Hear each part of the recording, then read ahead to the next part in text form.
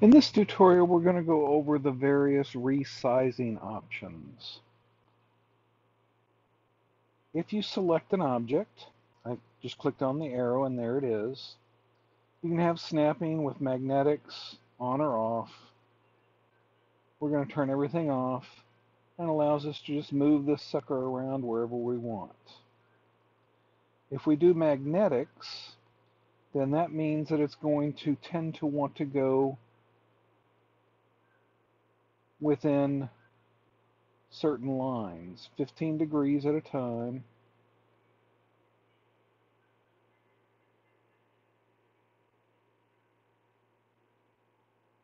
And it'll let you basically move it directly left, right, up, down. That's all very good. Then we have snapping. And with snapping, as we're moving, it'll automatically snap to other objects, which is the blue line, or the center lines or grid lines, which are the yellow lines. You can change the distance for snapping, and what that'll do is it actually causes it to snap from a further distance away. I prefer mine to be at 5. The velocity is how fast it snaps. You can probably see that better if we increase the distance.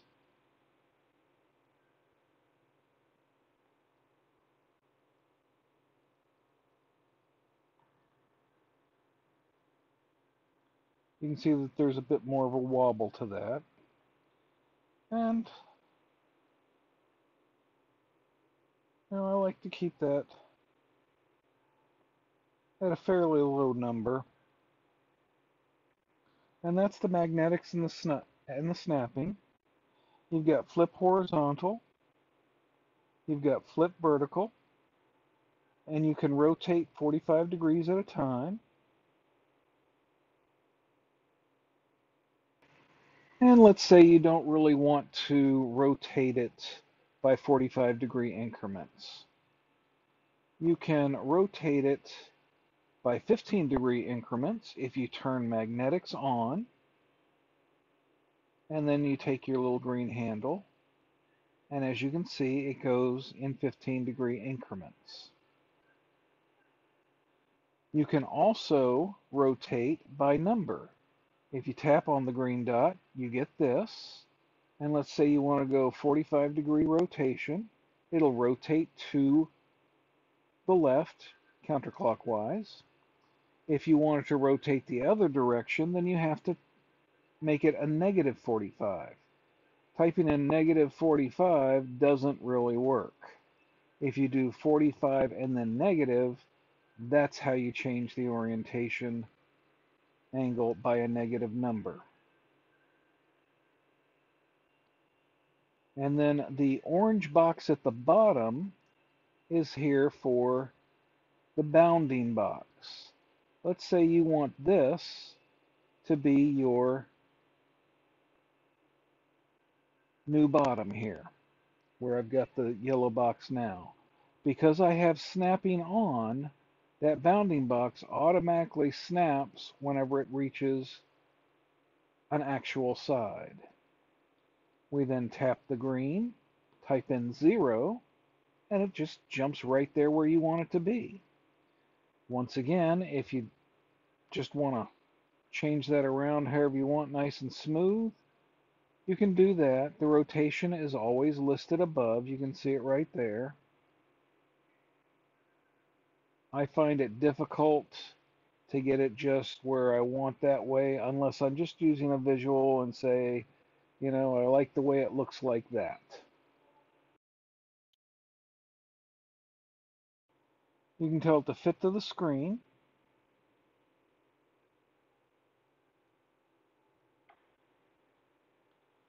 And if your magnetics is off and you do fit to screen, it will act one way.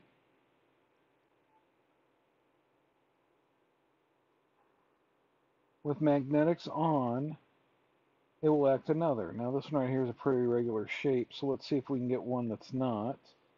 Let's go up to this layer and do a fit to screen. And you see how it actually goes over on the top and bottom there?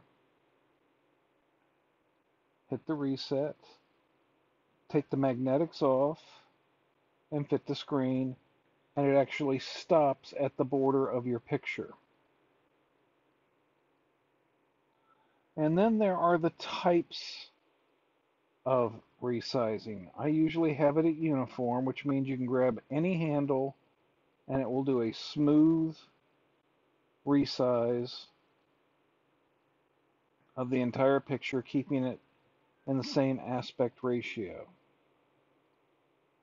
If you go to freeform, this means you can take any of these handles and move them. And you notice with snapping on, it's just snapping back and forth there. If we take the snapping off,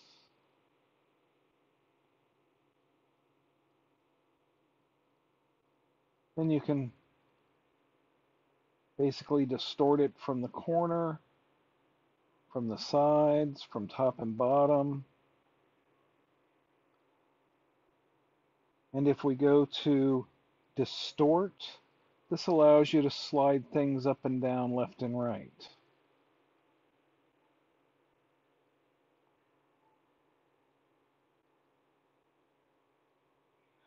And then you have the warp. Warp lets you take these handles and actually move just a piece.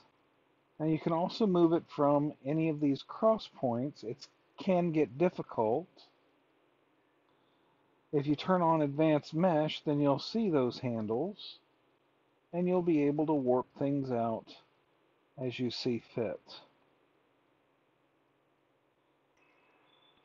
With the warp, if you tap on any one of these handles, you can move that particular area to the front, to the middle, or to the back. Let's see how that works real quick.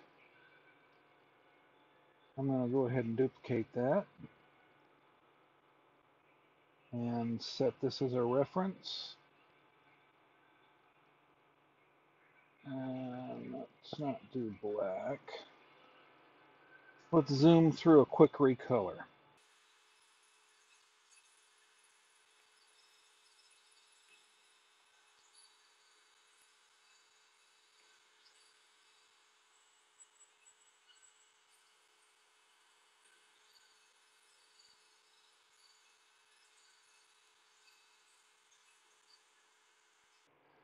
Okay, so let's go back to selection, and we've got the warp here. If I take this handle and I move it all the way over here like this, you notice how the leaf here seems to go in front of everything. We can sit there and tell it to move it to the back, and now it's behind. Moving to the middle in this case isn't going to do much difference. Move to the front. It's something for you to play around with, test, and see how it works. And then for resizing, let's go back here to uniform.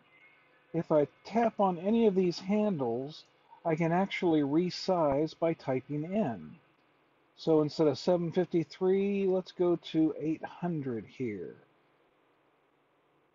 And you'll notice that both sides change. 900.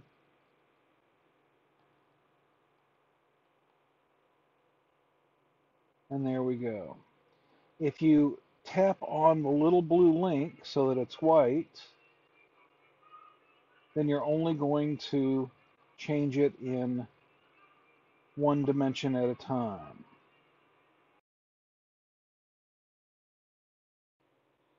And then we have the types of resizing.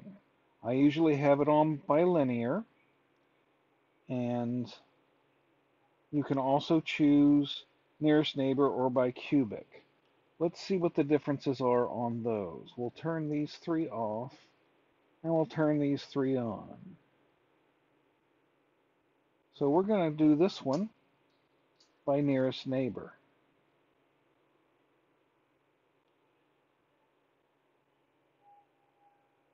And what that does is it takes whatever the nearest neighbor is to the pixels you have and resizes according to that in order to fill in the extra spaces. This does tend to make things a little blurry.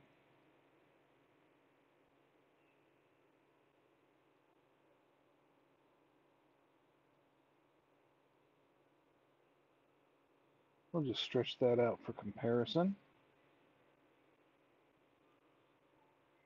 And on this next layer, we're going to do bicubic.